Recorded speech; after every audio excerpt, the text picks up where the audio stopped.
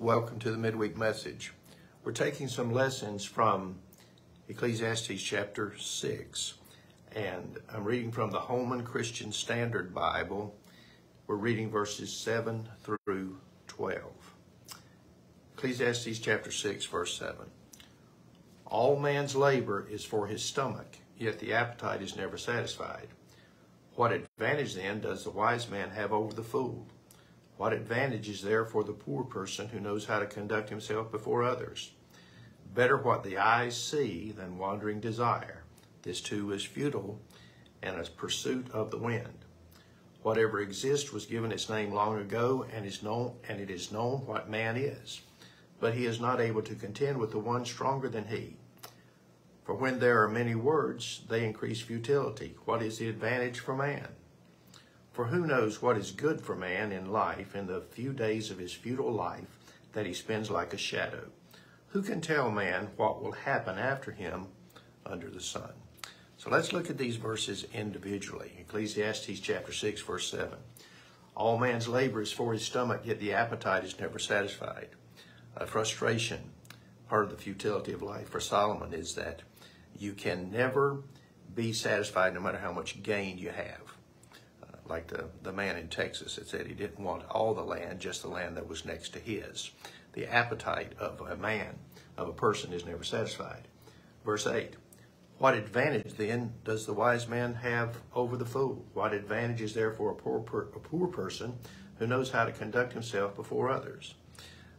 What is the advantage of wisdom if a person is never satisfied? What is the advantage of good conduct if a person is never satisfied? People are basically the same. No one can be satisfied. Everyone goes to the same place. Solomon has already told us. Verse 9. Better what the eyes see than wandering desire. This too is futile and a pursuit of the wind. Now, he said a bird in the hand is better than two in the bush, in essence. What you see, what you materially have, what is tangible is better than just dreams. And we make many of our projections and investments based on people's ideas of what might be. But what you actually have is better than what could be, Solomon said. That's futility as well.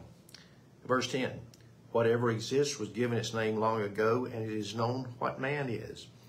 But he is not able to contend with the one stronger than he. What is today has ever been. And the nature of man is always the same, regardless of station in life or abilities or things that are possessed. And yet, a man cannot contend with God. That's the one that is in mind. Verse 11, for when there are many words, they increase futility. What is the advantage for man? Jesus said, let your speech be yes, yes, or no, no, because everything else that comes beyond that is sin.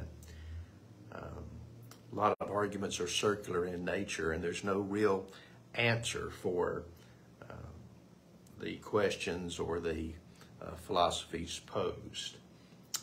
Many words increase futility. Better to be clear and speak few words than to be verbose and increase disinformation and confusion. And verse 12. For who knows what is good for man in life in the few days of his futile life that he spends like a shadow? Who can tell man what will happen after him under the sun? Life is a shadow, it's a vapor, it's a mist. Who knows what's good anyway for an empty, futile, vain, unfulfilling life? This futile life that everyone lives in their days on the earth. Who really knows what is good?